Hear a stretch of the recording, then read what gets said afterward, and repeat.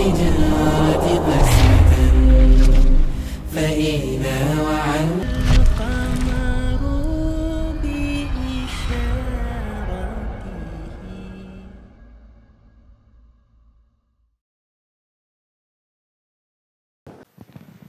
الحمد لله رب العالمين والصلاة والسلام على رسوله الكريم وعلى آله وأصحابه ومن استنى بسنته إلى يوم الدين.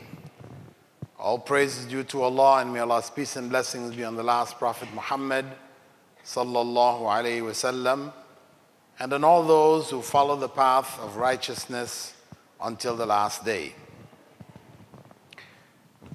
The value of time. Time, about which the Prophet ﷺ had said, لا تسبوا الدهر فإن الله هو الدهر.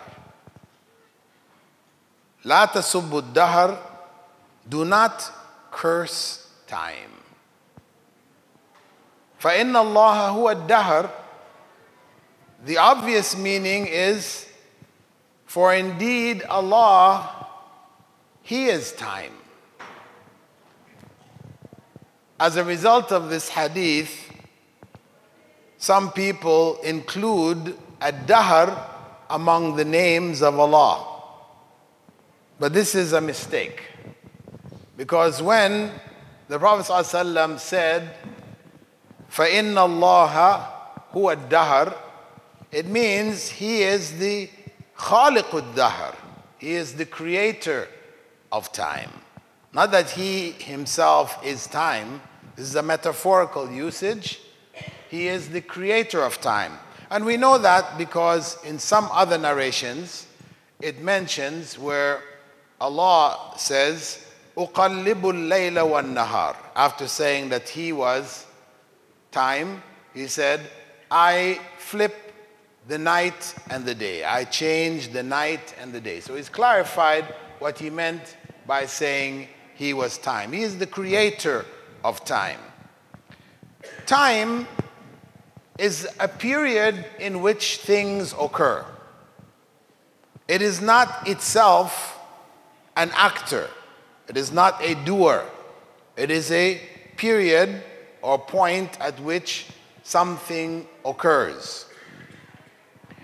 In our common usage, in English, we have time.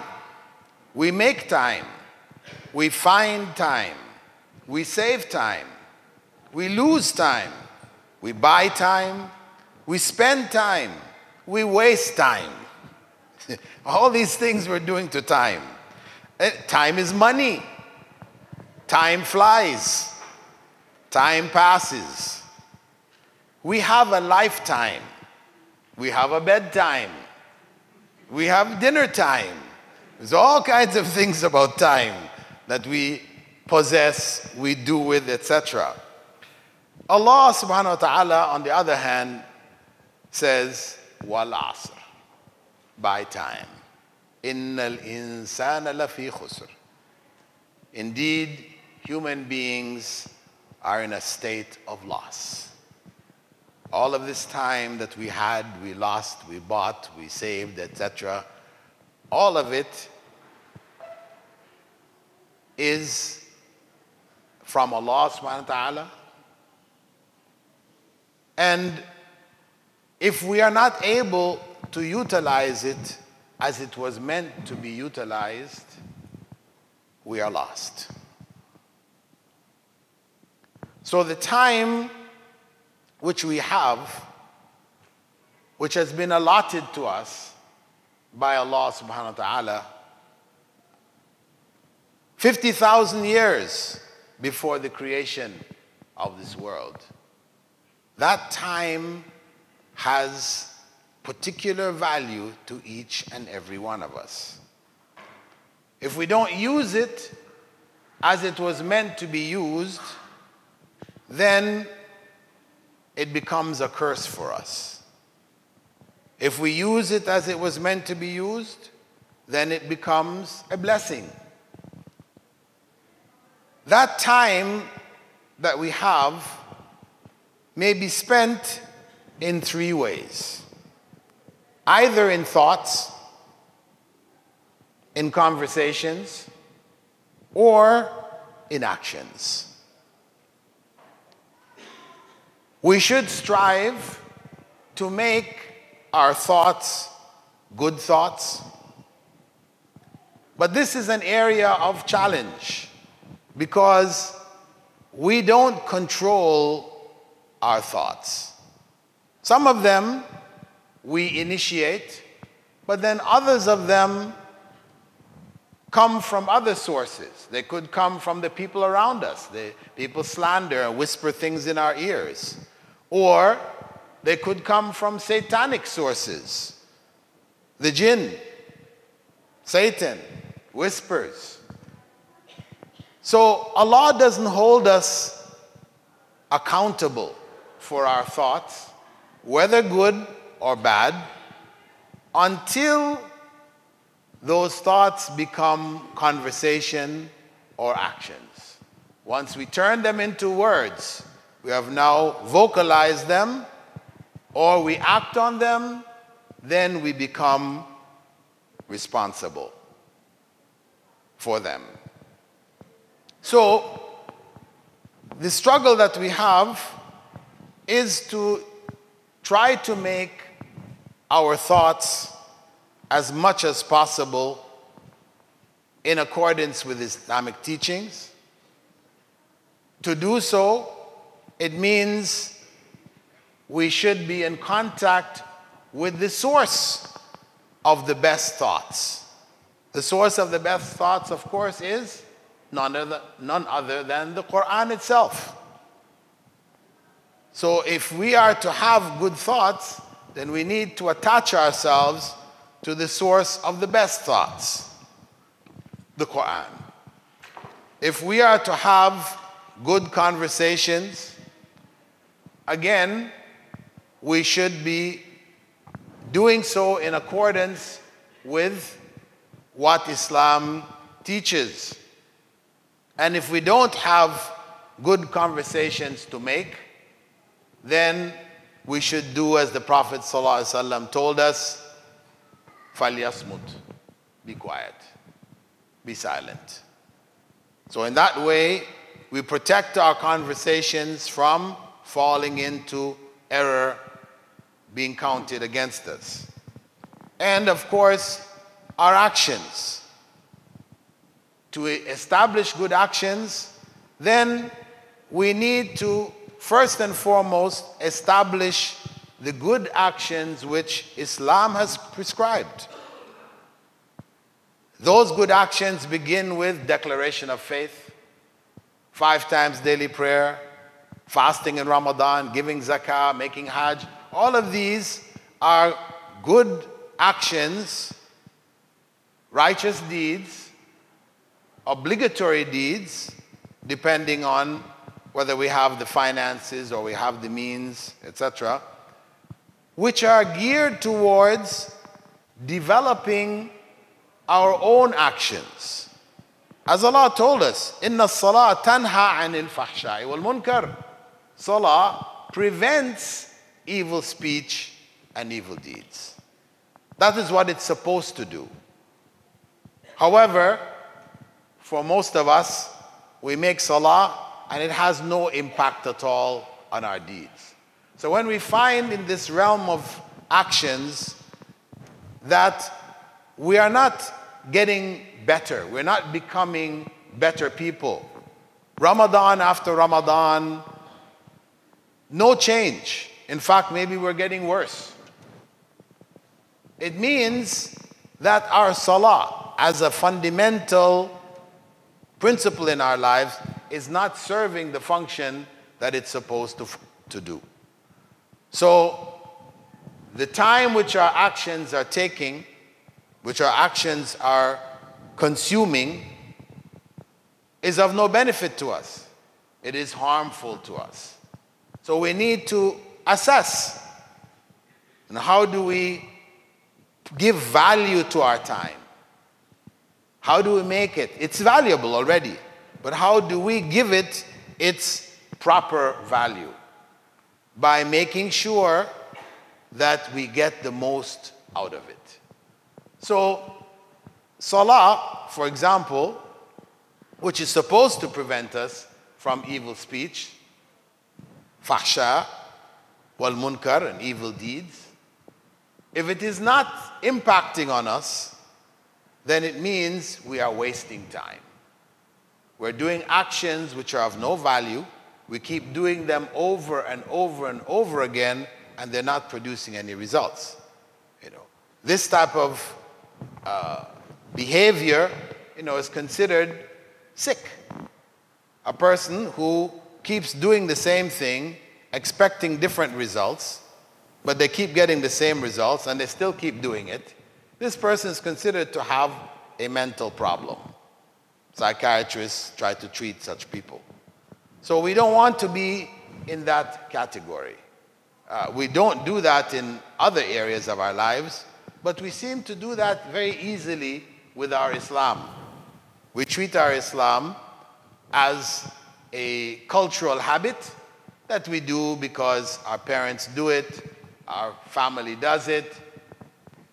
It's the norm, so we just do it. But that time is wasted time. So we said that in order to build good thoughts, we need to connect to the Quran.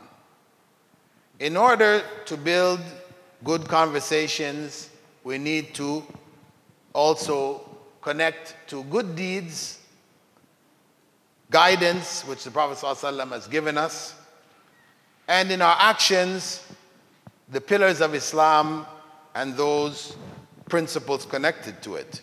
In the case of conversations, our conversations should be guided by the principles of our Iman. Actions guided by the principles of our Islam. There is a connection. Prophet Muhammad ﷺ on one occasion said, "Ad-dunya mal'una. Mal'unun ma fiha." This world is cursed, and everything in it is cursed. It seems like a very negative look at the world. If you just take that statement on face value. Prophet Muhammad ﷺ is very positive in so many things that he said. So why this negativity? What is he referring to? What makes this world a curse? It becomes cursed when we are addicted to it. Because we have to live in this world. Allah has created us in this world. We're not supposed to run away from the world. Go sit in the top of a mountain somewhere so you don't have to deal with any of the bad things. No, this is not Islam. We don't have monasteries like, where the monks go and they cut themselves off from society. No, this is not the Islamic way. Instead, we just have to be careful in how we use our time. Where we become addicted to the things of this world, then our time is wasted. Our time is consumed in useless matters. Things which are of no benefit. So, the way forward, the Prophet ﷺ went on to say, "Illa dhikrullah." So he didn't just leave us with the cursed world. He said, among the things in this world that are not cursed, that are in fact beneficial, which if we engage in it, if we become addicted to it, become attached to it, then it will benefit us, is the remembrance of Allah. Illa dhikrullah. Wa ma wala, and whatever helps us to remember Allah. These are two elements which, if engaged in on a regular basis, then our time is preserved. Our time becomes valuable. Our time becomes beneficial. وَعَالِمًا وَمُتَعَلِّمًا. The scholar, the teacher, and the student. So, in terms of our goals, what each and every one of us should set for ourselves is to be either a teacher, as Prophet Muhammad ﷺ was the ultimate teacher, and or a student. Because this is the blessed relationship in which time is fully valued. We get the maximum out of our time. When we teach, as the Prophet ﷺ had said, خَيْرُكُمْ مَنْ تَعَلَّمَ الْقُرْآنَ وَعَلَّمَهُ. The best of you are those who learn the Quran and teach it to others. It's that teaching element which makes us the best we can be. So whatever knowledge we are gaining as a student, that's a blessed state to be in. As a student, that is a good use of one's time outside of the remembrance of Allah. Then we should be a student, which is why Prophet Muhammad ﷺ had told us, "Talabul ilmi farida ala kulli Muslim," that seeking knowledge is compulsory for every Muslim, so that we would be using our time constructively. So we would be using our time constructively. So if we then utilize our time in study, we are gaining knowledge, we are attaching ourselves first and foremost with Allah. Because when we are told to be a student, the knowledge which is of most importance is the knowledge of Allah. That's where proper knowledge begins. The most valuable knowledge is the knowledge of Allah. The most reliable and truthful knowledge is the knowledge conveyed by revelation. So this is the place to start. We start with revelation, which teaches us primarily about Allah. By knowing Allah, knowing who He is, knowing His attributes, we can then worship Him as He deserves to be worshipped. Then we start to focus on utilizing our time, whatever opportunities we are given, we strive to utilize that time and opportunity in the worship of Allah. We turn whatever we're doing, which may not be in and of itself worship, we turn it into worship by fulfilling whatever conditions are necessary, following the way of the Prophet ﷺ in doing it, following his guidance of Quran, having the right intention, etc. Then those acts become acts of worship.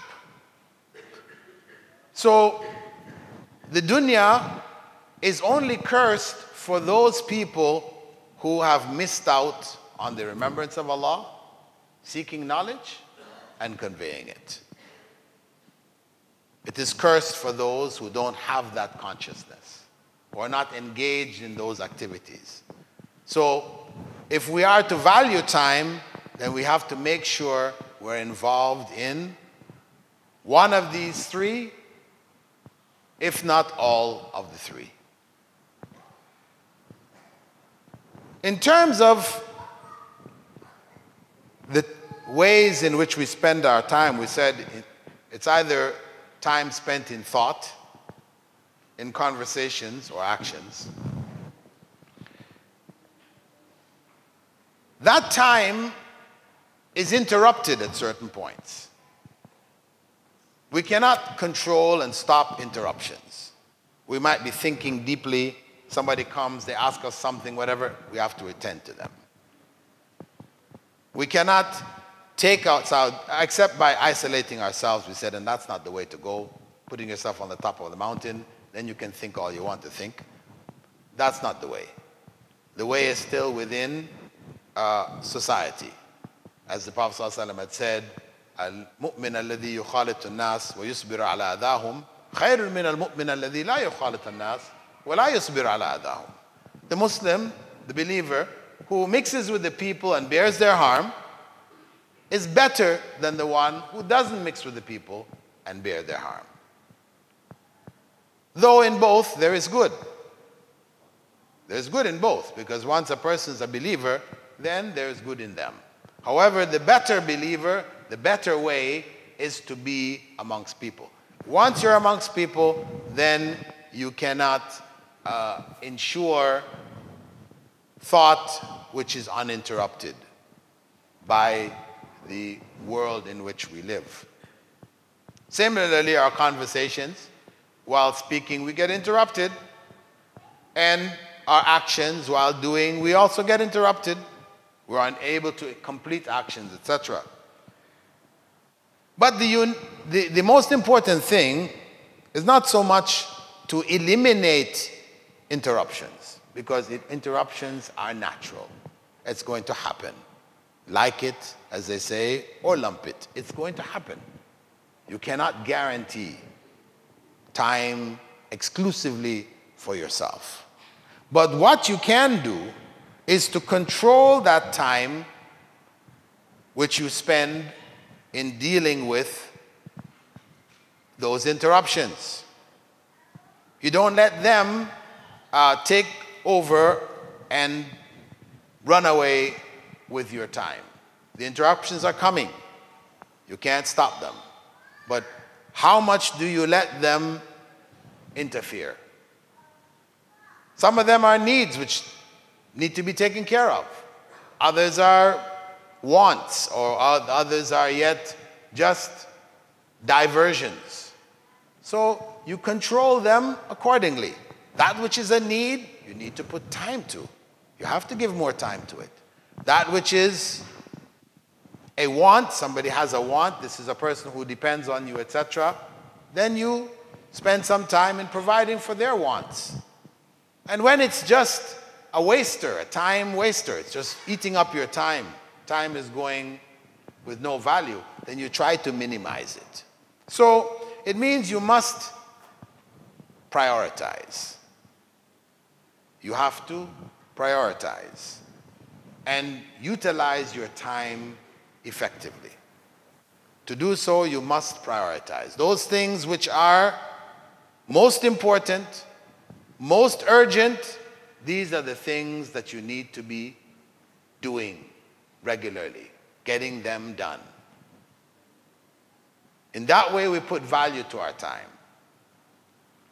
Those things which are not important, which are not urgent, we should try to avoid them.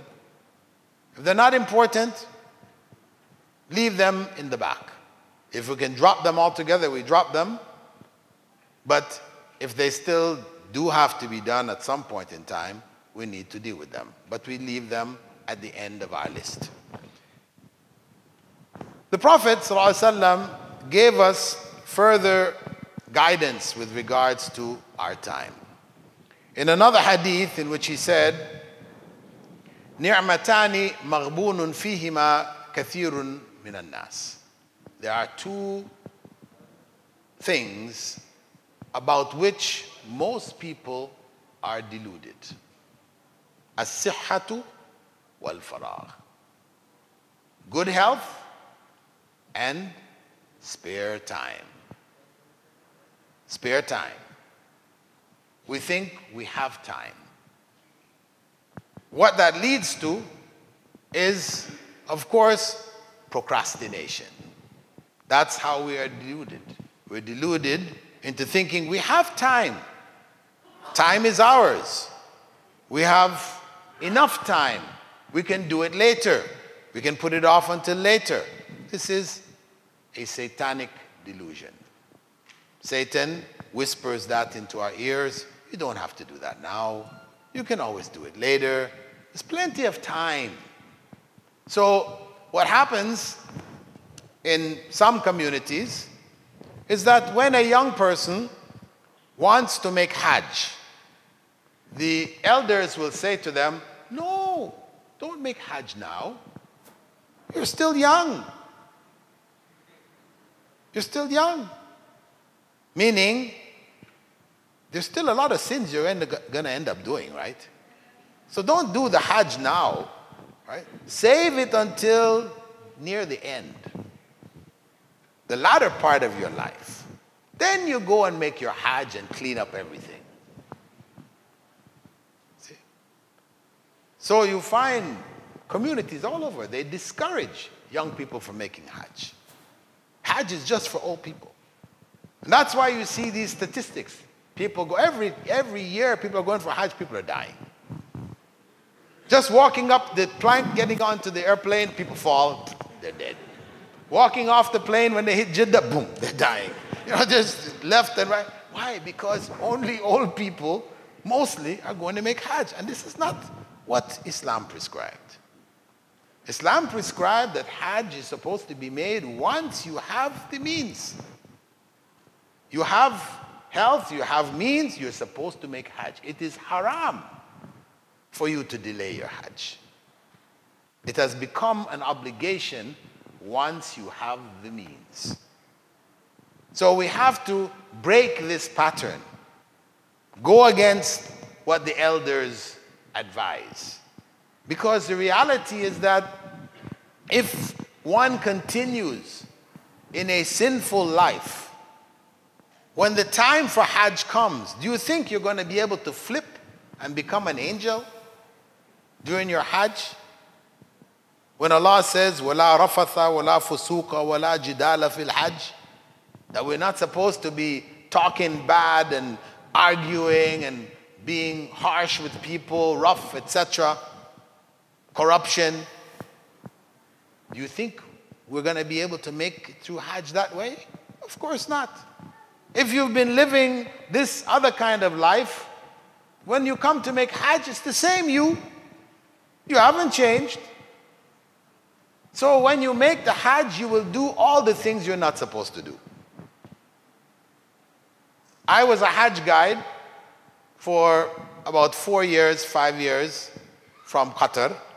And I have seen and heard things which you say, what are you coming here for? Are you coming for Hajj, or you're looking for a 5-star vacation? You know, any little thing going wrong, people were complaining. Even when the Hajj group, gave us sleeping bags. Some people got blue and some people got green. The ones who got green were complaining, why didn't we get blue? The ones who got blue, why couldn't we get green? I say, you're here for Hajj. Leave those things. It's not important. But because of the fact that they were not prepared for Hajj, they were not mentally, spiritually, emotionally prepared for Hajj. They were just rolling into Hajj. And of course, they were doing things. After they did it, they would come and say, Sheikh, are we allowed to do that? You should have asked before. Don't ask after you've done it. Now what do I have to do? This whole approach to Hajj is very, very, very poor. Very sad. So many people destroy their Hajj because they don't prepare for it. In the dunya, we make all our preparations. Whenever we have to do anything, you're going for a vacation, you prepare. You find out all about the place. You're going to, you go on the internet, you find out, you download, you read, you study, to make sure that you have a good time in your vacation. Very careful to make sure things go well. But when it comes to Hajj, it's just, where's the ihram? How do you put on the ihram? You're putting it on this way, that way, and just get on the plane and you're gone. You figure you'll find out along the way. Or you just do what everybody else is doing. And plenty of times everybody else is doing the wrong thing. So you end up just doing the wrong thing along with them. Right?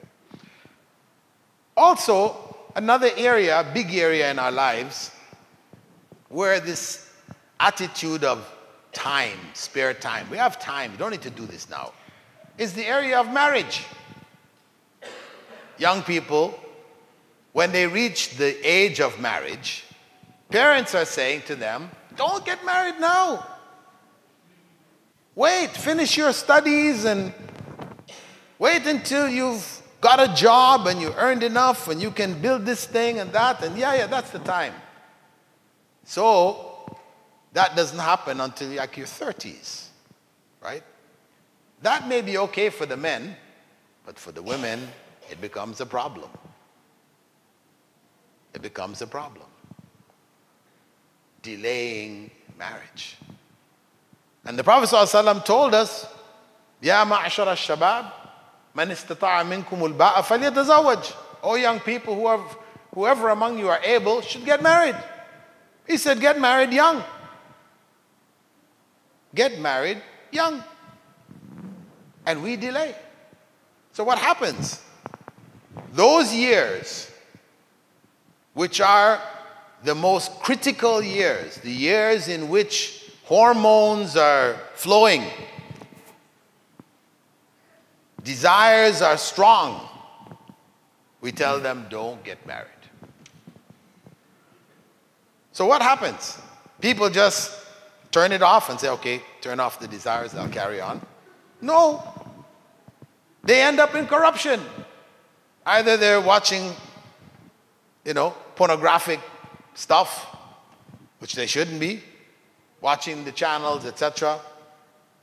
Now that these things are all available in the society. Or they're engaged, get caught up in masturbation or something like this. Whatever, they're going to end up doing things that they don't need to be doing. Things which are harmful to them.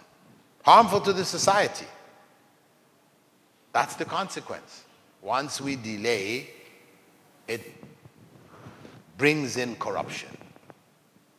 Worse than that, you end up with lesbianism, homosexuality gets born out of those circumstances. So the harm is great. We should marry young. We should marry our children young. And just so that you don't think, oh, he's saying that, it's easy for him to say that. No, my son who was 16 years old, I got him married at 16. His wife was 18. They now have 6 kids, live in Dubai, having a happy life. A good life, inshallah. My other son, who just turned 17, he's going to get married in August, inshallah. His wife is 15. So, it can be done. Who am I? I'm a convert Muslim. When I was studying in Medina, I met one brother, Saudi, in Medina. He had gotten married when he was 3 years old. I was shocked. 3 years old. Yeah, he got married. His wife was 2 and he was 3. Yeah, not a problem. Alhamdulillah, they're happily married. They got a bunch of kids and, Sure. When the Prophet ﷺ said marry young and have a lot of kids, you see. He has all the opportunity. You'll be able to play with your great-grandchildren. You would not be so old you can't even, you're lying on the bed, all you can do is look at them, right?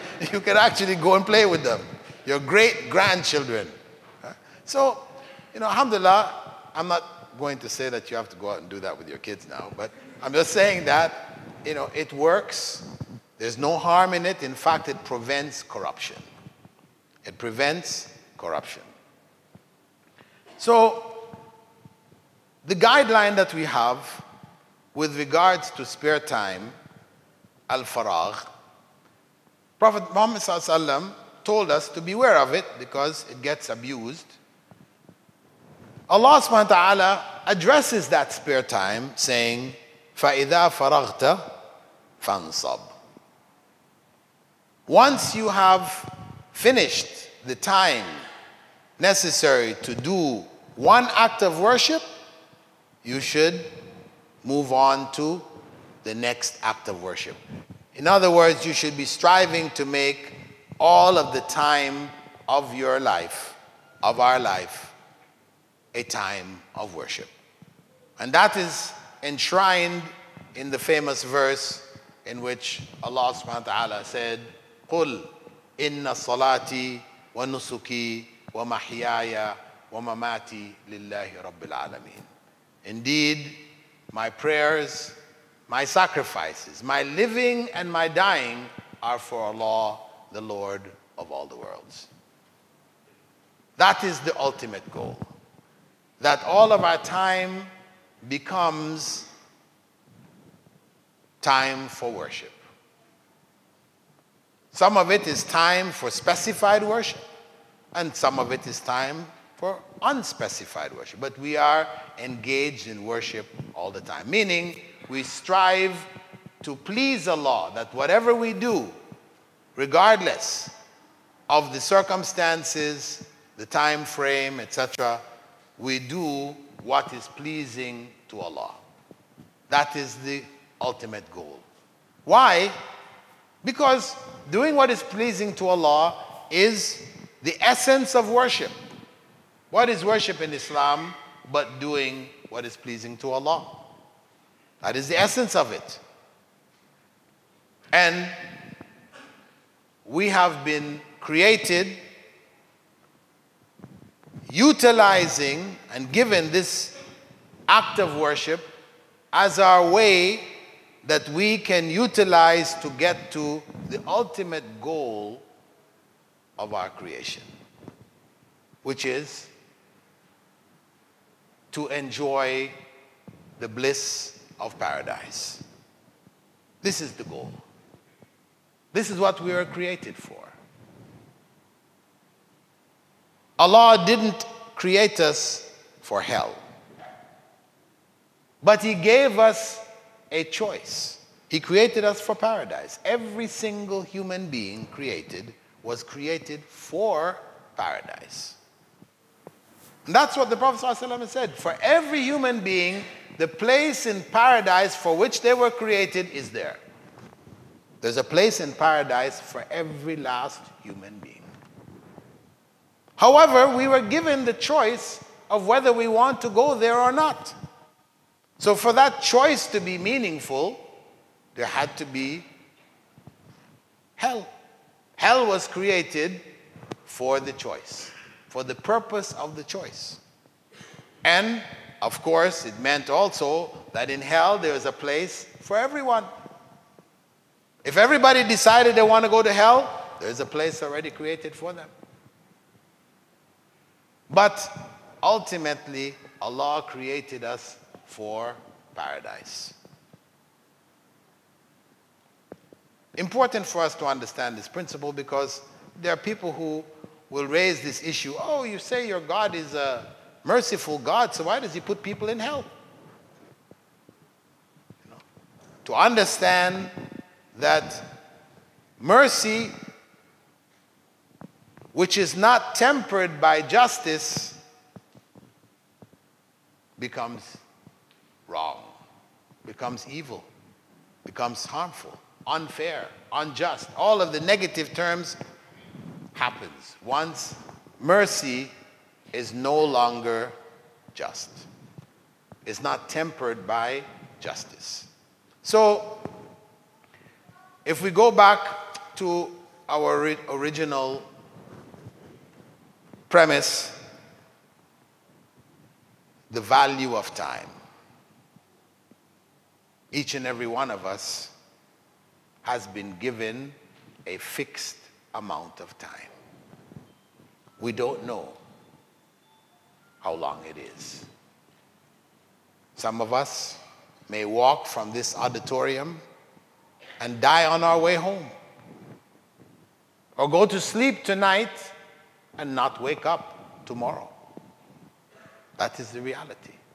It is happening all around us. We don't have knowledge of how much time we have. There is a set amount. We don't know when it runs out. So what can we do? It means then that we have to focus on the time that we do have, which is now.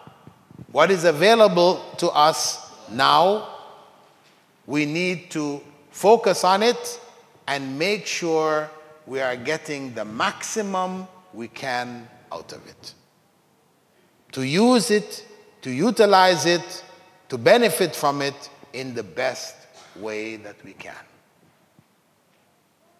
If we're able to do that, we will be successful. If we're unable to do that, we will fail. It's very simple. So, when we leave here tonight, at least take away with you this reminder. The reminder concerning the value we place on our time. I ask Allah subhanahu wa ta'ala to give us the wisdom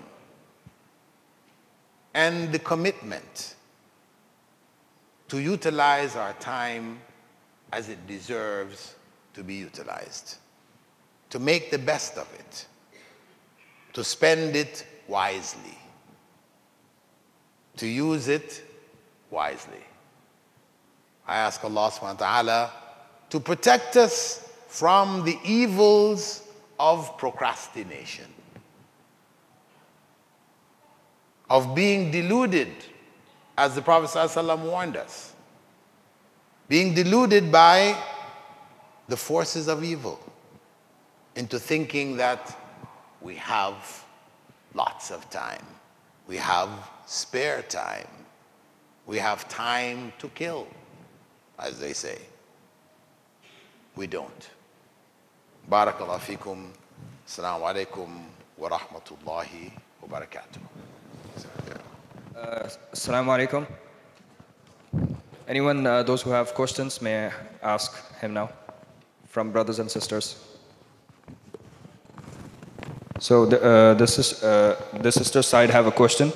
Could you please comment on how important it is to balance and acquire both the worldly education and Islamic education and not leave either, so as to you can set an example of a true Muslim in short for dawah purposes and at the same time work towards benefiting the ummah for the sake of Allah? Well, as I said earlier, that seeking knowledge, as the Prophet ﷺ informed us, is obligatory on every Muslim.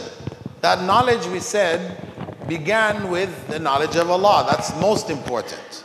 This is what we call fard ayn, knowledge which is an individual obligation on every Muslim.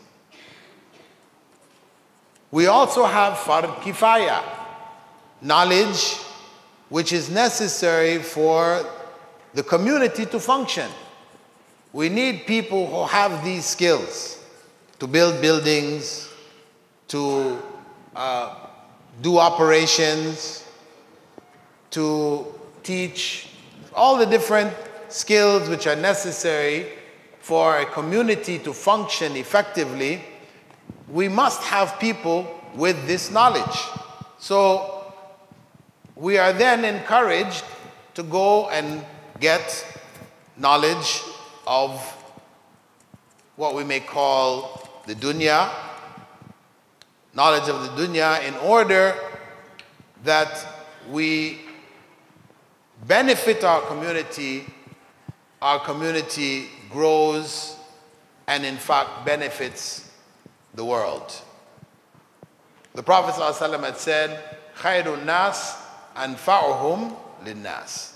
The best of people are those most beneficial to the masses of the people. So we should have this care, this concern to be beneficial, to add value, to give of our time to the community, whatever field we might be in.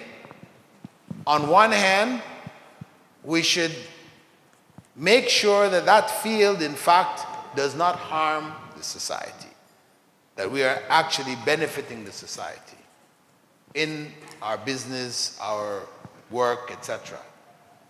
Secondly, we should also take from the time that we have, what we called our spare time, some of that should be used to voluntarily serve the community. This becomes like the zakah of your profession.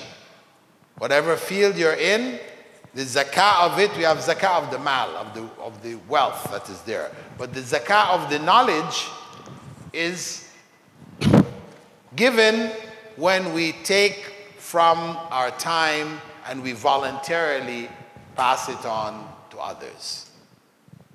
So, education in both areas, education, knowledge of the deen, is critical.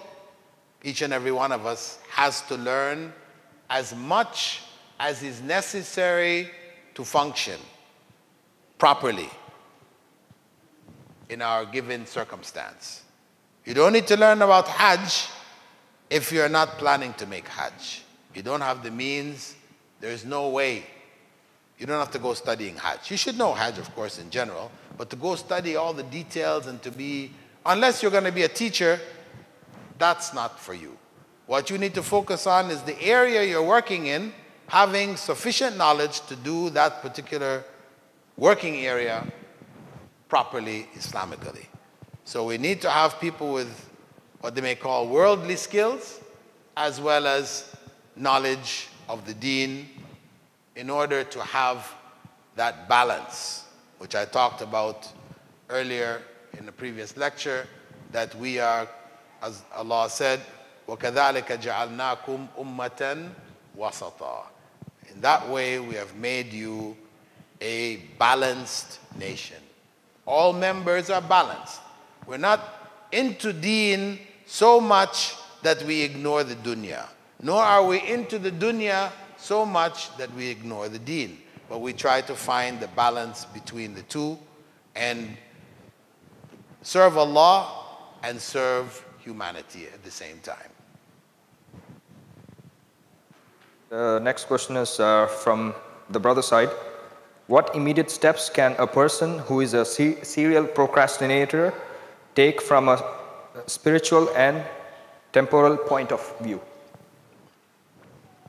What can a serial procrastinator take from? Take from a spiritual and a temporal point of view. I mean, what cure? You can maybe you mean? repeat the question, maybe. No, you know? you've exposed Otherwise, I'll the be in brother trouble. now, please.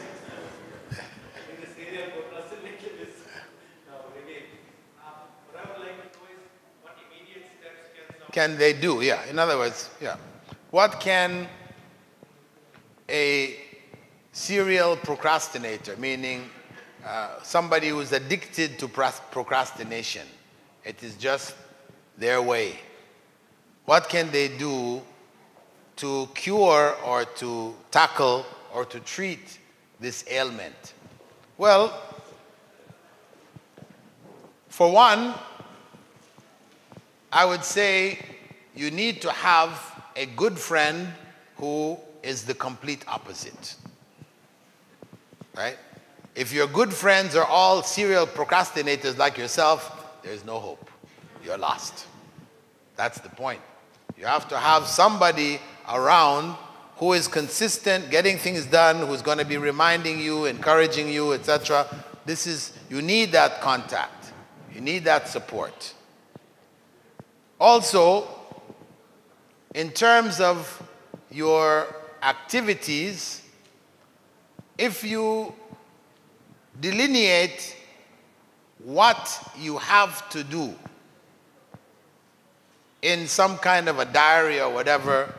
You know, you have a plan where you can actually see things, because oftentimes we procrastinate when we say, okay, I have this to do, but we don't write it down anywhere to remind ourselves, right? We just have the thought. And of course, you can forget the thought. Do you remember 2 days later, oh yeah, I had to do this thing, you know? That becomes your means of procrastination, that's support for your procrastination. So if you are writing things down, you have a whiteboard, you know, before you leave the house, you have written on there all the things you need to do today. You know, as a reminder, maybe you, once you get to work, you've got yellow stick it on your table. You have to do these things. You need to put them in different places, reminding yourself constantly that you have to get these things done. Tick them off as you do them. You know, so we have these modern means. We have watches now and mobiles where you can program in things. The bell rings, you know, whatever. Oh, right, I have to do this. Okay. These are all things that will remind us. So we can utilize this technology to help us. But even more important, as I said, is to have a good friend who does things on time.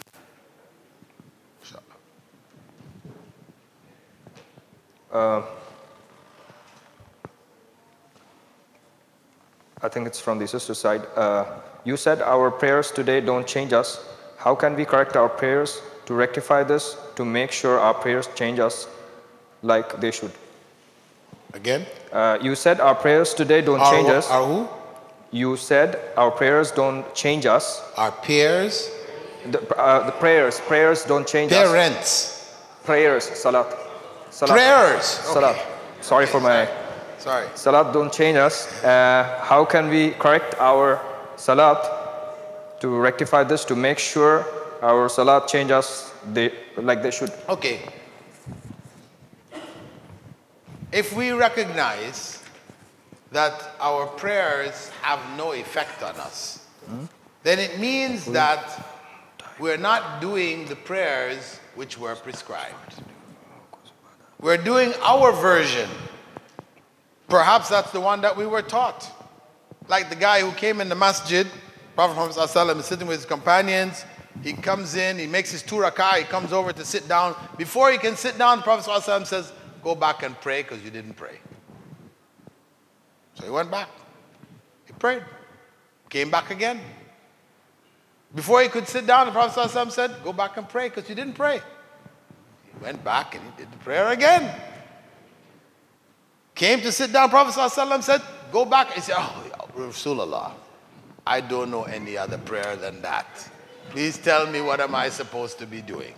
So now then the Prophet ﷺ corrected him. He told him what needs to be done. Because he was making that 90 miles an hour salah, the one where you stand up and by the time you say Allahu Akbar, you're going into ruku'. As soon as you finish saying Allahu Akbar, you're going down into ruku'. You say, how did you say Fatiha in between that? Yeah. What kind of Fatiha was that? I mean, it's become habit now. We don't realize what we're doing. So it means we have to go back and tackle these various steps in the prayer. As the Prophet ﷺ said, to stand until your back, all the bones fall into place. When you bow again until all the bones fall into place. Stand back up, make the du'as, make the prayer, as the Prophet ﷺ had said, Sallu salata mu'adda'in, that you should make a farewell prayer. If somebody told you that this is the last prayer before you die, that prayer that you're going to make now is the prayer that we need to be making all the time. That is the goal, to make that farewell prayer. And if we think, keep that in mind, keep that as our goal all the time. Check ourselves.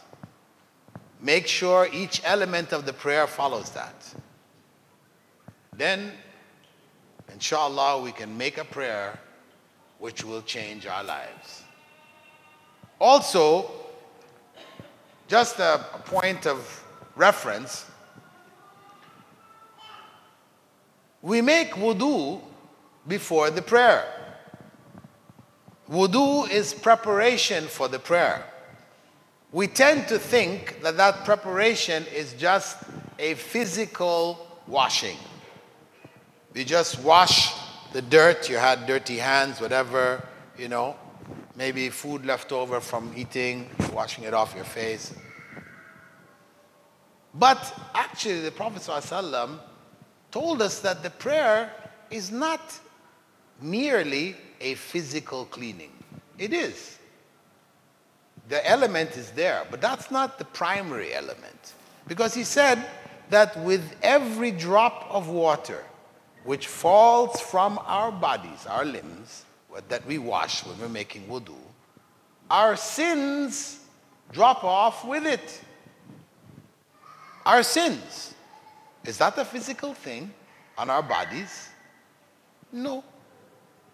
So we're talking about spiritual cleanliness. Now, if some individual, and you do have individuals out there who claim to have certain spiritual qualities and position, peer so-and-so, or Sheikh, Maulana, whatever, who tells you, I can see the sins that are dropping off your body parts. Know that you must run away from this man the way you run away from a lion. Danger. That is the red flag. Danger. It is a spiritual purification. So as the Prophet ﷺ had said, when you wash your hands, you are washing your hands of the sins that your hands have committed. So that should be in your mind. When he's telling us that, that's what he's telling us. That we should be conscious that in this physical washing of our hands, we are washing our hands of the sins that our hands have committed. When we're washing our face, the sins that our mouths have said, our eyes have seen, our ears have heard, and so on and so forth. Our feet, where our feet have taken us to. All of this is fundamentally spiritual purification. And that's why when we're finished, we say what? Allahumma ja'alna minat tawwabin wa ja'alna minal mutatahhirin. Oh Allah, make us amongst those who purify who constantly repent, and those who purify themselves. So this act of wudu is actually an act of repentance. That we repent before we engage in salah. We come into salah with an attitude, a repentant attitude. We have purified ourselves. We have sought to purify ourselves. So when you come into salah with that type of attitude, obviously your approach to salah is going to be much different from what we're doing now. Where we run into the prayer, we are watching cricket. And this is the break between, for the commercials. So we run quickly, wudu, we're praying. And, of course, as soon as you stand up, your head is just filled with the cricket game and how this guy bowled and how this guy scored or whatever and this and the other. And you end up with your prayer saying, wow, I can't, my mind is just so confused, so much thoughts coming. Why? What do I need to do? How can I pray properly? Well, you can't, because your wudu wasn't preparation. Your prayer, you've not had that preparation for the prayer. So naturally, you go into the prayer, you take with you whatever you were doing before the prayer. This is reality. So we have to, for that prayer to have the kind of impact, we need to prepare ourselves properly with proper kind of wudu. And then we make the prayer in a way in which we are reflecting on what we're saying, we are praying in a slow, deliberate way. This is the prayer which was prescribed. Sheikh, we'll take one more last question. Okay.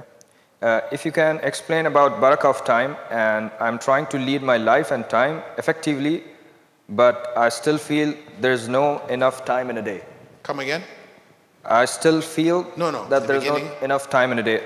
If you can explain about barakah of time. Barakah of time.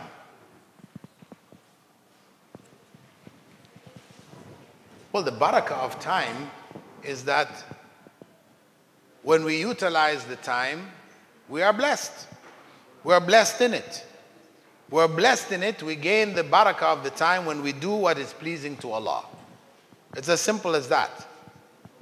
If we think we don't have time, then we need to list the things that we do in a day.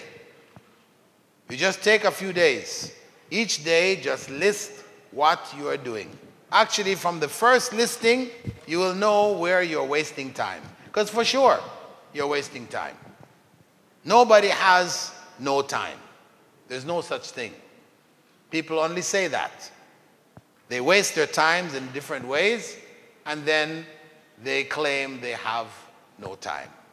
So, by assessing our day, we can identify where time is being wasted, and we can put that time to good use. Barakallahu feekum. Assalamu alaikum wa rahmatullahi wa barakatuh. Jazakumullah khair, Sheikh.